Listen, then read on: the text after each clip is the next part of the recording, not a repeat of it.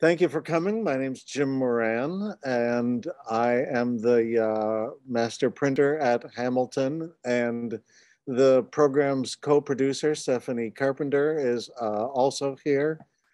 She's also the programming manager as well. But thank you all for coming. Thanks especially to our guest, H.R. Buechler, for agreeing to be on the air. This is the last of four programs that we've done regarding a grant that the museum received from the Wisconsin Humanities Council. And I need to read it just to be official here. Cultural community engagement is technically the name of the grant, but it did allow us to re-examine our collection and think about those things that are in it from newer standpoints. And so Stephanie was kind enough to put that into the chat so you can take a look at the particulars there. But the four topics were shared by Ben Blount, who spoke on Wednesday, Kelly Walters, which was about a month ago, and then Rick Griffith. And these are all on the website so that you can look at these and, excuse me, because we are being recorded today, you'll be able to look back at HRs. We often find that not everybody can stay on for the whole thing, so you can always go back and look at it and point out the things we could have done better, I suppose. Anyway, so one thing that we like to bring up is a land acknowledgement. And I think about the fact that some years ago when we were still in the original building, there was a member of the Menominee tribe that came to the museum and indicated that where the East and West Twin Rivers meet was often a meeting ground for 5 tribes that would meet every summer, basically to get together and either fish or simply, celebrate.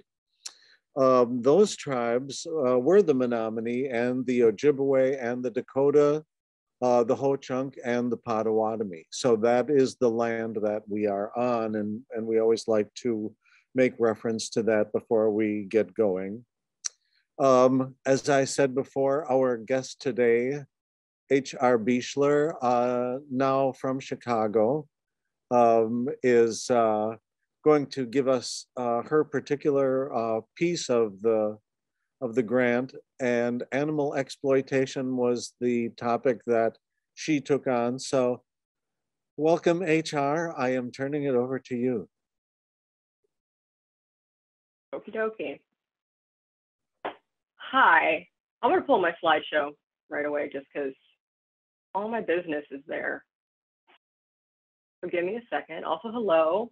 Thank you for coming and listening to me ramble. Always a pleasure. All right, we good? Good? Good. So I'm pretty sure, well, I am sure. For this presentation, I'm probably just gonna walk you through the 3 weeks relatively sequentially and get the process of doing the piece. Hopefully that'll be of interest, and I'll touch a little bit on conceptualizing. I just think that I don't like to dwell on that too much. I like to give people their own area to fill that in.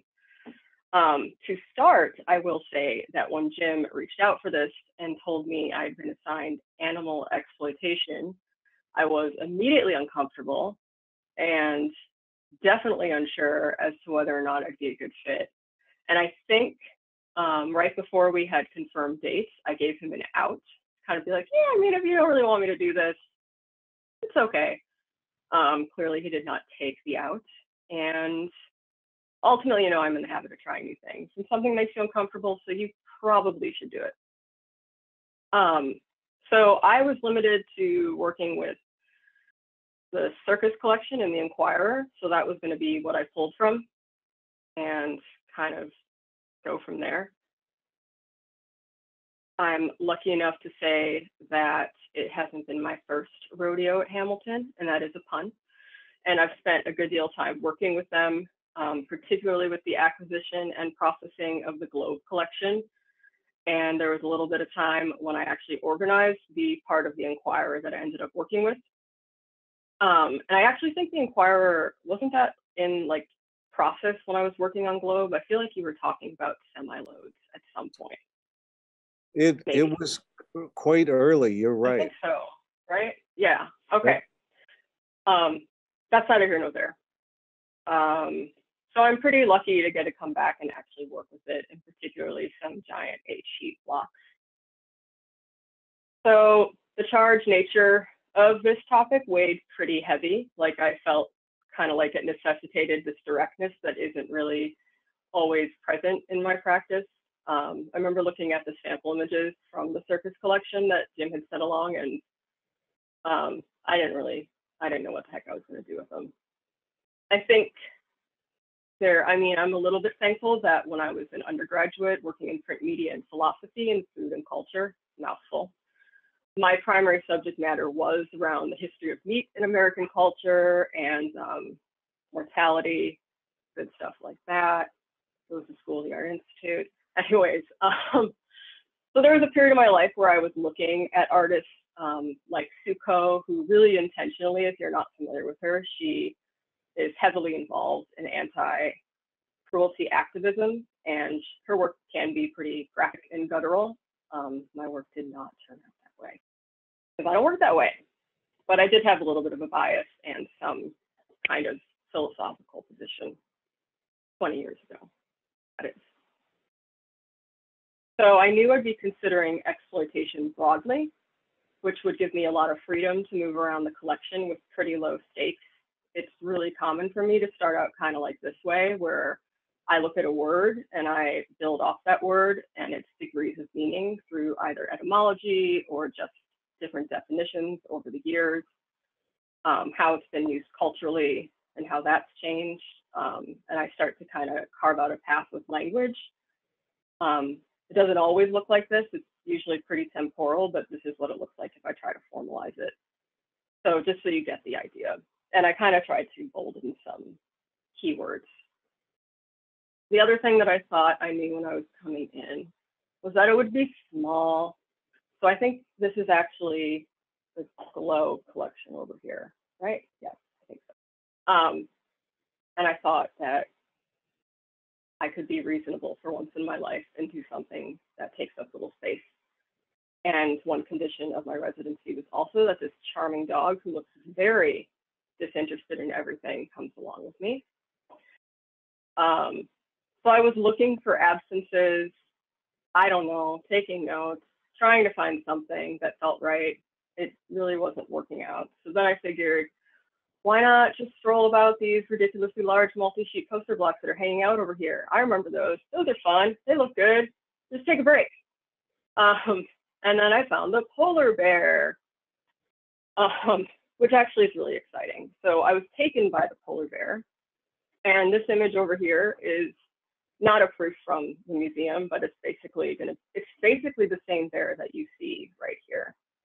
And I'm sure most of you probably are familiar with the fact that a lot of these blocks are produced in such a way that they can be either sent out to different cities or places, but mostly there's these knockouts, so then they can just have their name printed on them and dates and all that business.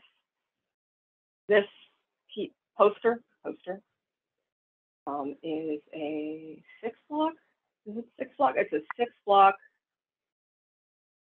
8-sheet. No, it'd be an 8-block 8-sheet. I don't know. I can't remember. It's a lot of sheets and a lot of blocks that makes the final billboard. And that's what I decided to work with. There's also a red key that's not here because that was going to be the text that I had absolutely no interest in. So I wandered over to Jim's desk and asked him of the statute of limitations on what material I could work with, because it was big. Thankfully, Jim Sheridan was there, who was a huge help my first week and helped me pull the bear off the rack, amongst other things. So my thought was that I was going to run the 2 colors. So that's going to be 10 blocks to pull and make 1 set. Hang on. Go back. Right. 10 blocks to pull and make one full set. That's going to be a complete full board. And the yellow was 6 blocks because the positive for the sky was printed separate from the line work. Took a day probably to clean and oil the fronts and backs, so then they were kind of refreshed and good to go. Originally, I thought I was going to be pulling one for the archive. So we started off by printing the yellow blocks. This does 2 things. One, it refreshes the block, and 2, it kind of gives a chance for the block to get a new protective barrier from whatever color I am going to lay down. So this is what Jim and I did. Braden, that is. But he taught me a few things about handling these larger blocks, because I'd worked with older blocks that had hairline fractures and warp, but these are of obviously a totally different scale. It's different than an 18 by 18 inch piece. I also didn't know that you could ink them to death. I have been inking for an eternity with the coverage that I was dishing out, because I'm pretty modest. Also, side note, Jim and F got along swimmingly. She was never as happy as she was that first week. So you'll note that we're also pulling 1 sheet here. That changes in week 2. But this was week 1. We printed a bunch of yellow blocks, proofs. I walked away understanding how long roughly it took to prep, pull, and clean 1 block on its own. And I had a good consistent lockup for how I proceed. So it's useful, definitely important stuff. And then the main focus for week 2 was going to be ideally pulling 2 solid proofs and 3 solid prints from each black key block that would make 5 final sets, which now were 8 sheets per set, because we changed the stock to something that was much lighter and coated, which worked a whole lot better. There's 4 extra sheets because I added up top to the negative space. So since I needed a full bear for whatever I was doing, just getting that done was enough to fill up week 2. And that's a lot of ink that has to dry before I can lay it out and do anything with it. So while it dried, or I waited for help between pulls, I started to do that thing where you do research, which is I dug around the internet. I pulled up some books that were not with me, but they lived on my Google Drive, and started looking into polar bears at the circus. So these are just, for historical purposes. This is Doris Arndt and Ursula Buechler.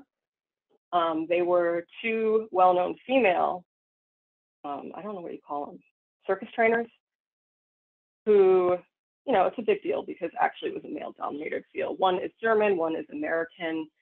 Apparently Buechler is actually known for having humane training methods, and I don't know much about Arndt, and I also haven't looked into whether or not that's true about Buechler. I don't know what they consider humane.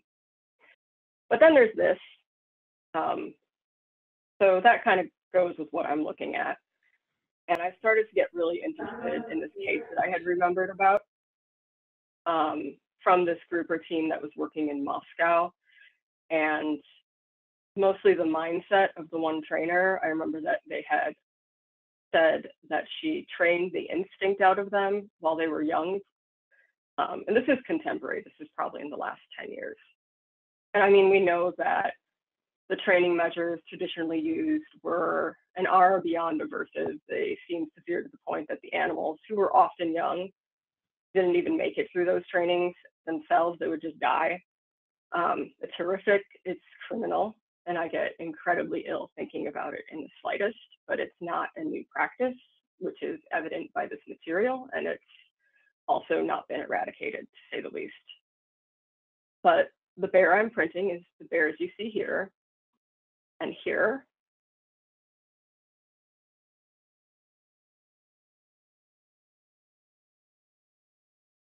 And I think this one is beautifully tragic in its own right. And the photographer did it for National Geographic, and I'm pretty sure she won some awards. But I'm going to go back to these 2 images, which it's just primarily because the muzzle is the main thing that I'm pulling from. and I got pretty fixated on it. And I think the fact that they aren't docile expressions at all were important. And just throughout looking at all of the training procedures, I kind of started thinking about the idea of dehumanizing and humanizing, which I noted back in that giant text block in the beginning, and how they relate and they don't relate.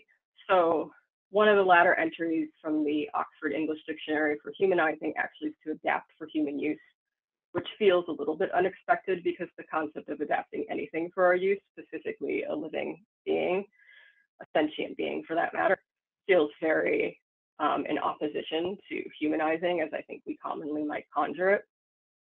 So I had this tension between if by humanizing we're dehumanizing or the other way around. But that's just kind of so you know what I'm thinking.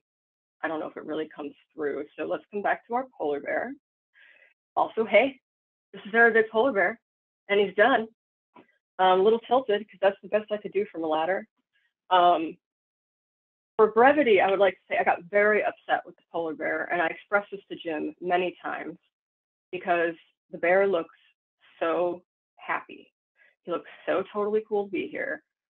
He looks like he feels fine. He's chilling on his iceberg.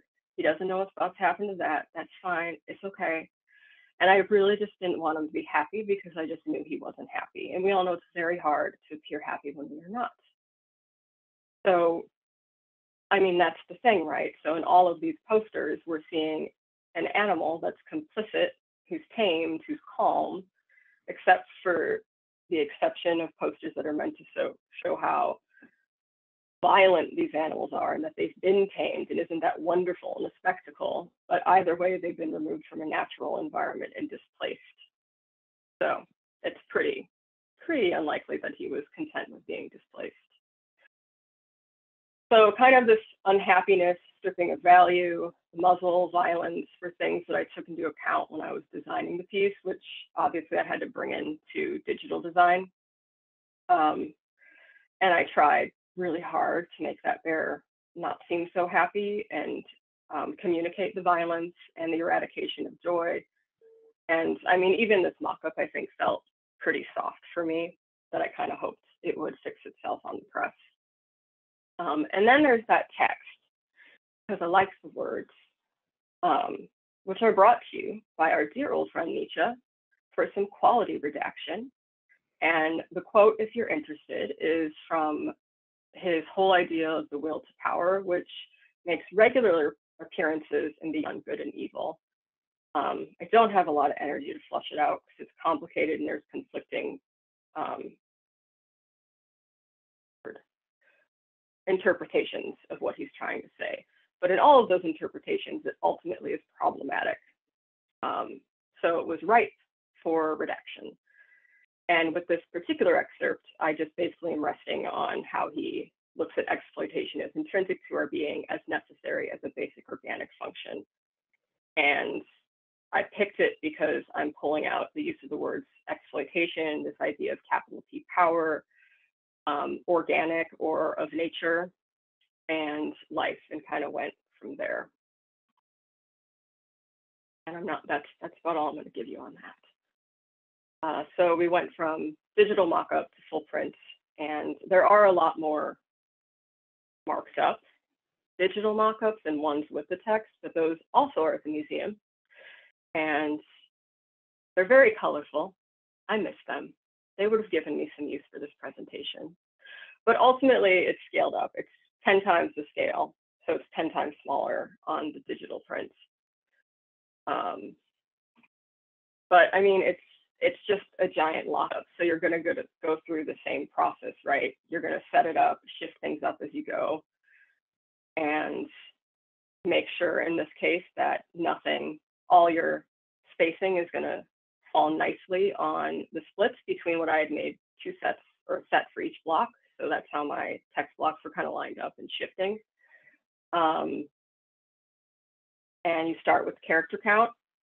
So decide which of those sets has the most amount of characters on it. Make sure you have all those accounted for. And once you're sure about that, you go and fill out everybody else. So all over the Globe collection, I had all these little red cards that I hunted down later, so I could put this back. Right. And then you print enough proofs of every single character so you can lay all that out, because it's not the same as a digital mock-up anymore, and start figuring it out so you can build the rest of your lockup. So thanks, Steph, for all these photos. So everything gets adjusted. This actually is where I'm laying out the last bit of text, so the red text. Everything else has been printed at this point.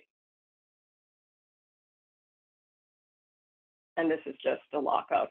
And this would be just a note for me when I come back to the museum of how things are going to be registered. So that's actually, I think that's week 3. I don't know.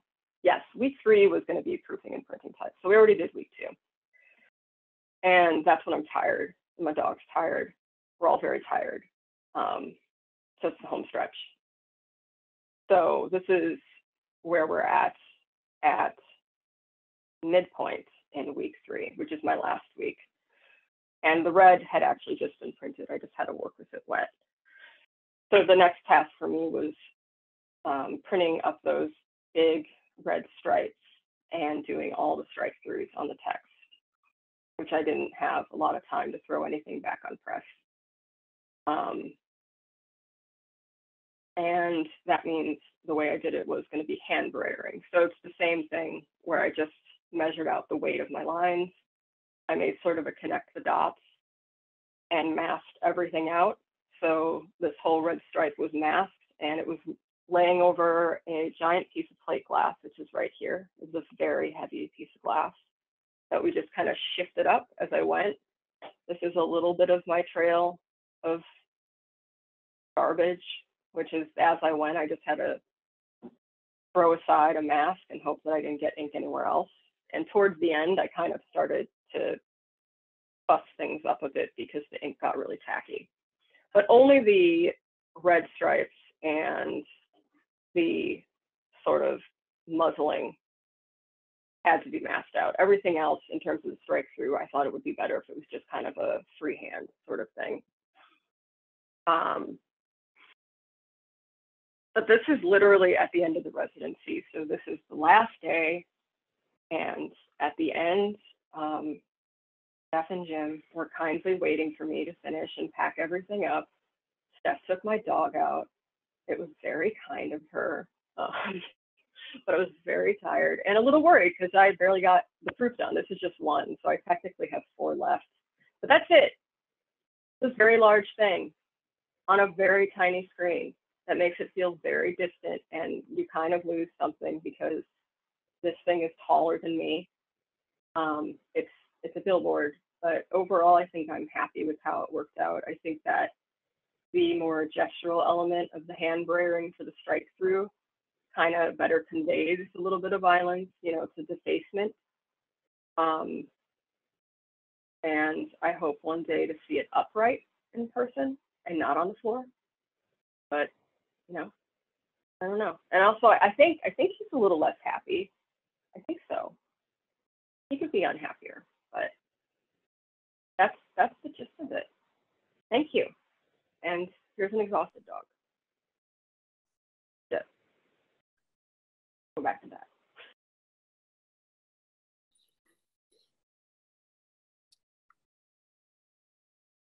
that. You know, one of the things that I love about this so much is that you go back to the poster that you found of the polar bear, and I made a note that it is the same artwork. It looks as though it is merely color number 2 as opposed to the key line, but you know, it's a beautiful carving and it's a great bear, and then you kind of trash it. And that was so appropriate. So when you were just talking about the more gestural marks through the text, it makes complete sense to me, because we don't get to see the beauty of it, right? We get to see a distressed version. And I thought that's where you accomplished things in such a wonderful way. Thank you. That's successful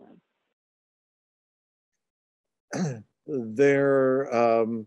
What also is interesting is you taught us a lot about the arrangement of such large pieces. We have them, but I was going to say, we don't do too many billboards. Actually, we don't do any billboards really. So you win that distinction of having printed the first billboard at Hamilton. And since those blocks are 40 by 52, that's a 12 sheeter. So, if you're That's going the to number. brag, bump it up, right? So we are hoping to exhibit everybody's work, but HR and I were talking before the show about how to mount it. And so the hope is that we can get it up. I think it will be quite dynamic because at 12 by 10 feet roughly, it's a massive piece. So, but I suppose I should quit talking for at least a moment to let anybody else ask questions if they have them.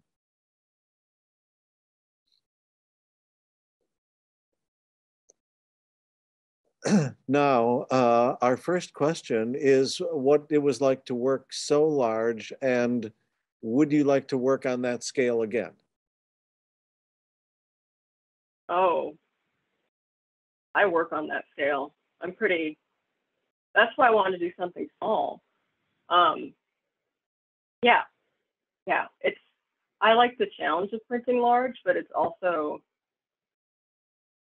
in terms of engaging your body in those sorts of things, it's a lot more, there's an elegance to it that makes whatever stress it's giving you a lot more peaceful. There's also a lot of billboards back there, they need some love. Well, that said, it isn't the first time you worked on a grand scale at Hamilton. There is a contraption in the back so that you can print off of rolls of paper. What was that project, HR? That was for my wires and waves work at Wells College. Right. Now, Meredith had a question. Oh, she wondered if this would be a good one for a future Ways Goose, which I think it certainly That's would. not on me. However, I do like the idea of you and the other individuals from the grant talking about the various projects. I think one of the first things that I noted when you were choosing your direction is that, oh, I wouldn't have done it that way, which is actually perfect because that's the whole point is you come in with a unique perspective. And it is quite different than, the reproduction of some of those posters.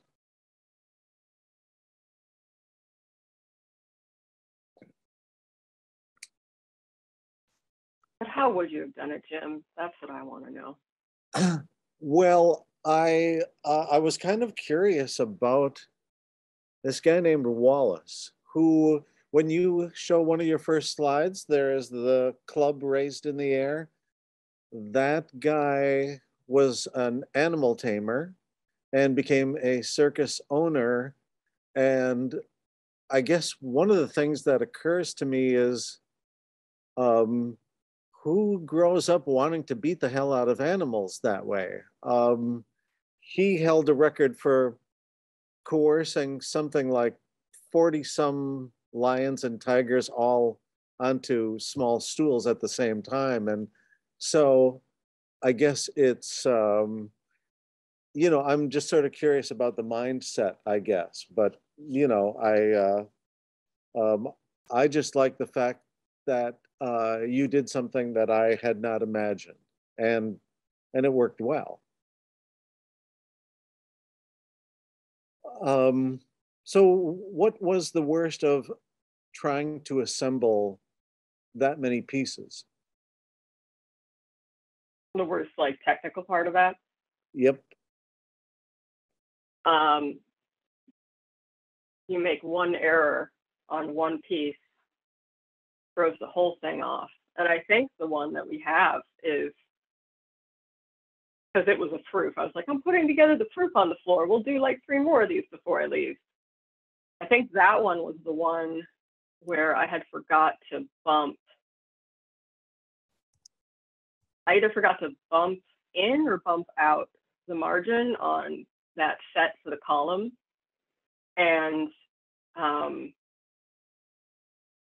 it messed up how everything was lining up when I went to lay it out. And thankfully I caught it, and then the other 4 are fine, but we had to do some weird mix and matching to move something else under and trim off all the edges to make sure it would at least work for the proof. So that's the big challenge, I think, when you're printing that large, is everything has to line up, especially because my assumption is they weren't running 2 sheets on one block. They were probably at least doing 1 full sheet for each of those blocks. So you have that going for you, where you have to lay down that second sheet, which you helped me with, to make sure everything lines up. And then you have to hope that you're making the same adjustments each time you put a new block on the press, which there's some natural wiggle room there, but at that scale, there's nothing you're going to notice unless you forgot to move an entire margin in by like 4 inches. Mm-hmm. Did you have any other thoughts, or just think about any other ideas on what you would do with that collection? I'd have to take a look at it. I only went as far as that polar bear, and then I was out. Ran away.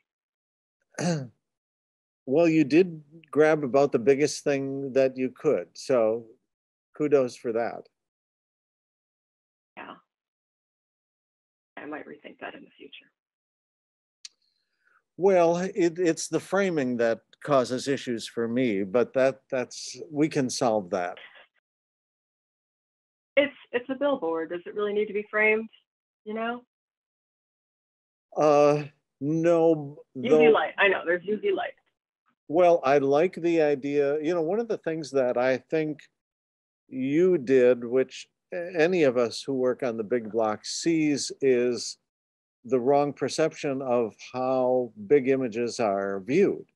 We're a foot away looking at details that bother us, whereas the viewer is always, 8, 10, 50 or more feet away. And so they're carved that way too. But the idea that we could at least put that up to be viewed from a distance would be great. I think it overwhelms you in a really nice way. Yes, Jim, is this going to fit in our new gallery space? Is this the test? It will not.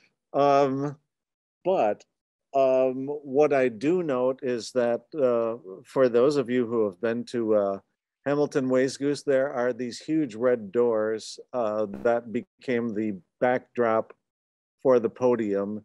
And they are taller than HR's piece, which means that that entire wall is usable as new gallery space. So the yet undeveloped gallery wall, it will fit on. So we got that going for us.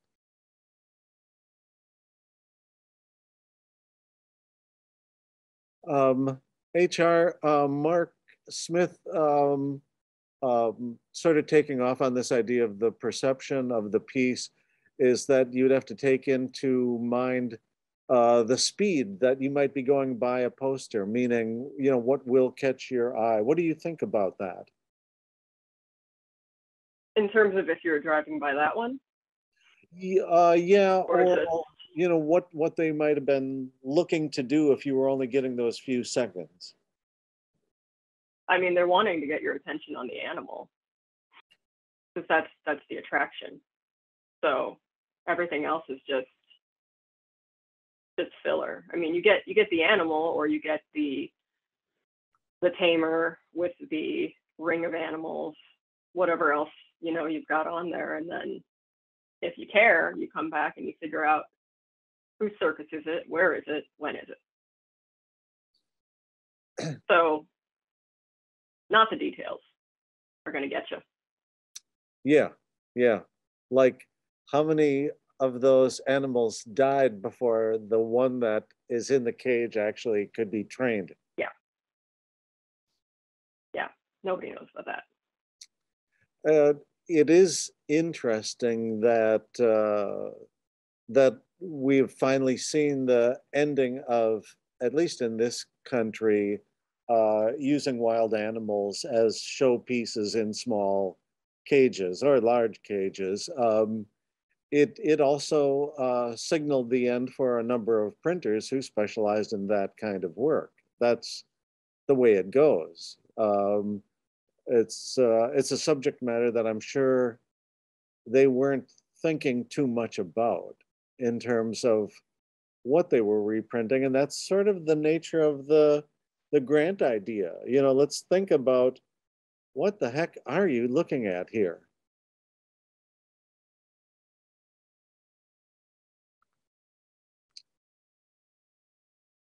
Hans, you have your hand up, and since you already said hello, I assume there's a question behind that. Yeah, HR, fantastic work. I'm blown away by the expressiveness of the piece. I was wondering if during your research you found out where this torture continues. There's, I mean, unfortunately, a lot of it's still in Russia.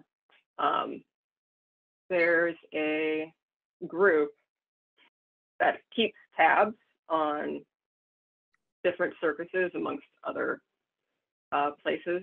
I'd have to find the link somewhere, but it'll like track down what measures have been taken since they've been accused of animal cruelty or what have you, whether or not, when the last time is they've been reported on, or who's checked in to see if those changes have been implemented.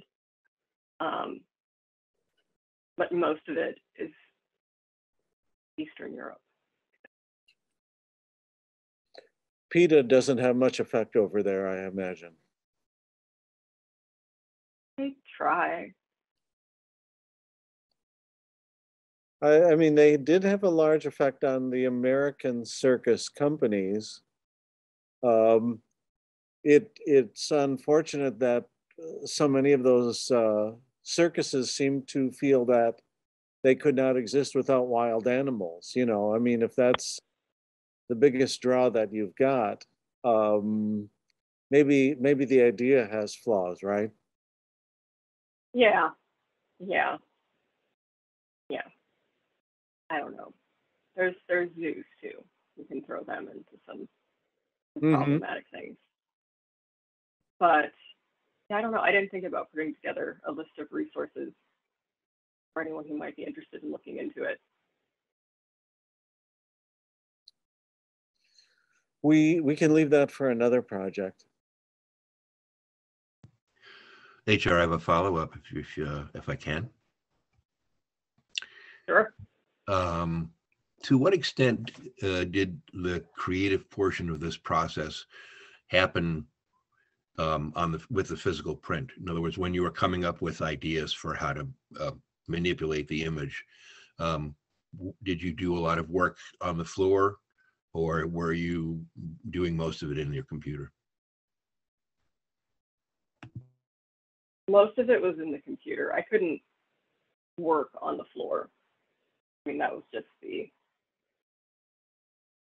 nature of that scale. But I couldn't figure anything else out until I'd actually printed the whole bear, because I also didn't know how friendly he was, for lack of better words.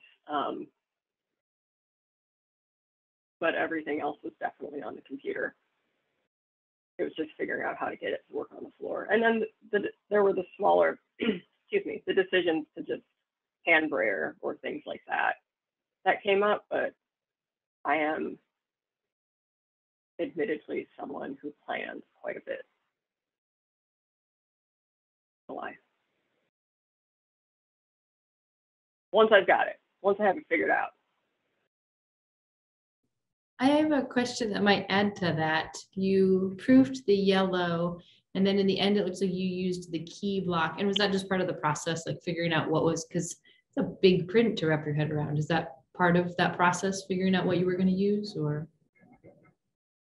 Yeah, there wasn't any need for the yellow or adding a second color, because really I just needed that key block, because that's the focus point, and then I needed to work from there.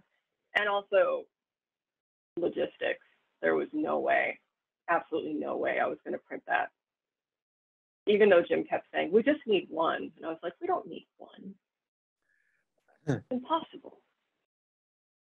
There are times when we are working with the blocks, and of course, so many of them have never been printed by us, that there's a certain integrity to the color of a block. And before we alter the color, sometimes I like to try and recreate the color as it is, if only for proofing purposes. And so a lot of the yellow was kind of based on that thinking, that we didn't want to change it too much before we knew for certain. So then we realized that was too damn much work to try and do the whole thing, and it was best abandoned, partly because the way HR was approaching it wasn't going to be a problem at all, and she'd need another 3 weeks if we were going to do that as a 2-color piece, I'm afraid.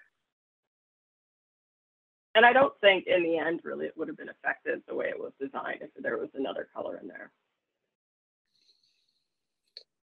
No, I think it's got a lot of drama as is. Mark asked the question, was everything to scale on the computer to the finished piece? Best I could, yeah. It was 10 times. Everything, even the text weight, unless I ran out off of it. But yeah, it was to scale. I think maybe, was it a little more squat? No, it wasn't. What are the final dimensions? What are they? I don't remember. I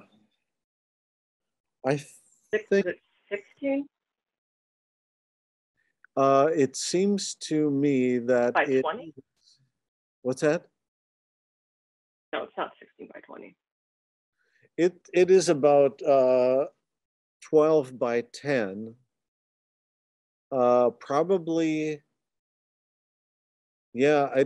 It is about 12 by 10. Really big was Steph's calculation, which is actually sounds right. really accurate. But do you mind if I make a little bit of a jump here and just ask you about your letterpress printing background? You know, where does it start? It starts at a time far, far away. In undergrad with, oh, I forgot her name now. But I took letterpress through the School of the Art Institute of Chicago, who at the time was contracted out with Columbia College. So that's where it starts. Oh, Kathy Ruggie. Kathy Ruggie Saunders. Yes, there you are. So I took a couple classes with her. I don't think she knew what she was doing with me at some point. She always said my work turned out well. She just didn't know what I was doing. And then, yeah, I just kept doing it from there in some way or another. Well, then what took you to Madison? Was that for grad school? No, I just moved to Madison. I'm from Wisconsin. And apparently Madison seemed like a good idea. That's it. That's the reasoning. It seemed like a good idea. I couldn't find a job in Chicago at that point. I was tired of the job that I did have, which was silk screening. Thermal colored shirts. It was fun. It was awful. But yeah, I just moved to Madison. Did you intern at Silver Buckle? No. I went to Silver Buckle to meet Tracy to inquire about starting a print cooperative. Tracy kindly entertained and helped get the ball rolling on that. I don't think it would have gotten the traction it did, and then started up a print cooperative. She also was very helpful in getting a lot of the early equipment. They're still there. It's Polka Press. They're still going. They're going strong. I think they've even got a reso. Should check them out. Highly recommend. And then from there, I went to graduate school at Columbia College in the now late book and paper program. Mm-hmm. Are we done? Do you need me to keep going? This has been really great. It was nice of you to take the time to sit with us today. It's been mostly fun to work with you and to watch you work. That is where the funnest part is, I think. And I do appreciate you taking on the task, because it has an overwhelming quality to it. So, but it worked, you know, and I'm very grateful for the work you did here. I mean, I'm grateful to get to do it. I'm lucky. I get to hang out at that museum. It's fun. Well, and you can bring the skylights. Hot. And yes, I can bring my dog, which is, it's wonderful to have a shop dog, even if she comes out of there looking a totally different color. Well, I think that there are just a few announcements, sort of things that I will ask Steph if she will bring up, because, well, that's what we do, you know. I will do that. Okay, I want to say thank you, everybody. Thank you, HR. Same thing I told Ben is it was really lovely to hear your process, because even though I was around to see you work, it's not like I can read mine. So knowing more about what you're doing and why you did it was so wonderful. So thank you for presenting today. You're welcome. Let's see, I am going to put some things over into the chat because, and I do want to say, I'm sorry, the museum's making weird noises today. It's so happy to see you that it can't contain its joy. So you're hearing some, I don't know, heat or something. So I do want to say, you might have noticed this is the last ham hang for a little bit. We're getting new dates on the calendar. So do keep an eye out for that. We do have one upcoming virtual workshop, so you can sign up for Heather Mulder. She's down at Hatch Showprint, and she is going to teach people how to do Sintra board, which is a really nice different method that you can use, or different substrate that you can use for relief printing. So if you really like wood carving, or if you really like lino carving, Sintra is a really nice different material to use. And this is the second time she's taught that workshop. Saw the first one, it was wonderful. She's a great teacher. She has cameras in all the right places. So I recommend getting signed up, because that workshop is starting to fill more. And then also, the other thing is be on the lookout. We'll have new in-person online workshops, and then we'll have more Hamilton hangs. One way to find out about all of those is to become a member. Hamilton is a nonprofit, and your support definitely makes these things possible. And it means you hear about it first, because we send out emails to our members with information when things are happening. And two things that are happening this year that are really exciting is it's a 2 Ways Goose year. So we have the normal Hamilton Ways Goose. We are planning for November 4th through 6th for that to be in Two Rivers, Wisconsin. Get your hotel rooms now. And that's November 4th through 6th at Hamilton.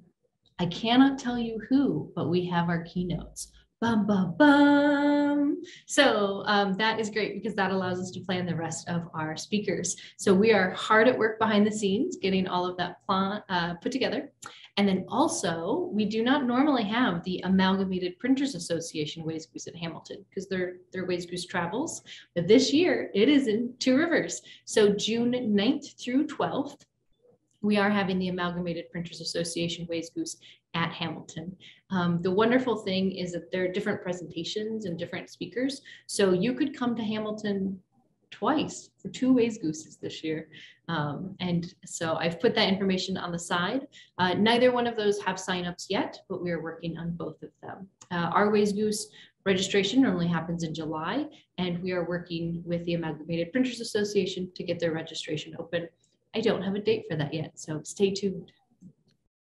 Thanks, Jim. We don't, or not we, I don't have to, you don't have to, be a member of APA to join that particular Ways Goose, which is a little different than some of their prior ones. Yes, they have the fun thing, we're going to do workshops with them. We're going to do demonstrations with them. We'll invite people from APA to be those speakers. And then they have a swap and sale, which is different than Hamilton's print swap. This is a lot of like heavy equipment. Like if you've been searching for a furniture cab for forever, or you just want to buy a new type, old type, new old type, this is a good time. Like bring your tractor trailer and show up for the APA Goose because you can get some treats. Mm-hmm. Mm-hmm. Yeah.